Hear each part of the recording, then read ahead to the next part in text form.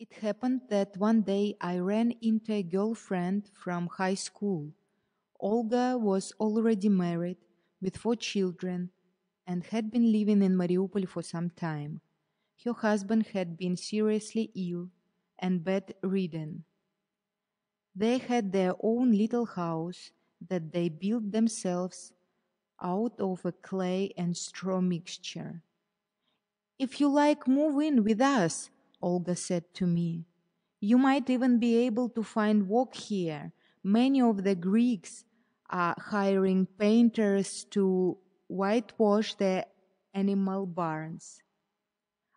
I became overjoyed at the prospects of that situation, and after thanking our former and kind hosts for sheltering us, I took my children and our belongings and moved in with Olga's family.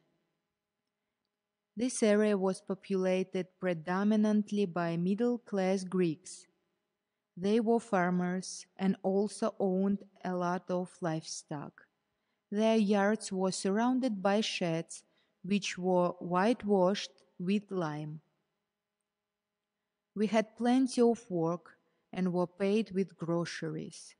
We would leave for the whole day to work on the sheds, leaving a very sick man with a half dozen children, the oldest only 6. At first we worked energetically until the lime began to eat away the skin on our arms. It would run down the forearm to the elbow and cause wounds to form there. Gloves were no help.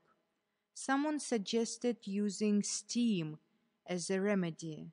Laughing and crying from the pain, we steamed our arms. This did help and gave us considerable relief.